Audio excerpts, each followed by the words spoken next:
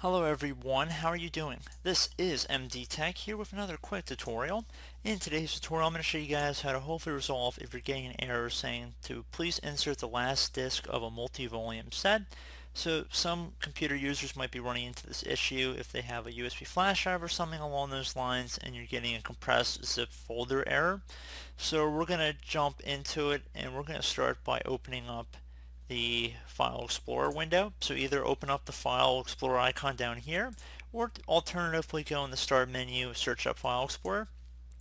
Then you want to go up to the View tab up at the top, left click on it one time. So on the right side here, check mark where it says Hidden Items. So check mark in there. So now you'd want to go to this PC on the left side here and open up any drives you think have the zip file that you're having the issue with.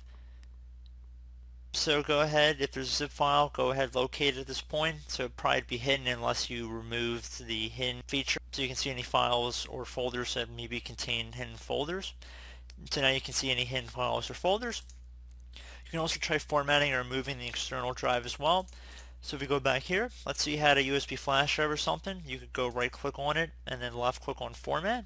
However, since it's my C drive, I don't have any other drives, so I really can't give you guys a great example right here. But just to give you guys an idea, if you do format the drive, it should remove the compressed folder error you're getting. However, please keep in mind that it will remove any files or folders that are stored on that drive. And you can also try reinstalling the USB controllers. So if you click on close, go out of here. If you open up the start menu, type in run, best match should come back with run. Left click on that one time. Now in this open field, you want to type in DEV. So now you want to open up the start menu, type in device manager.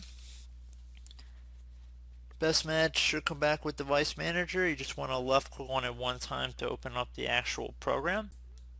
Okay, so in device manager you want to go underneath the USB or universal serial bus controllers. Expand that. So now you want to right click on the host controller.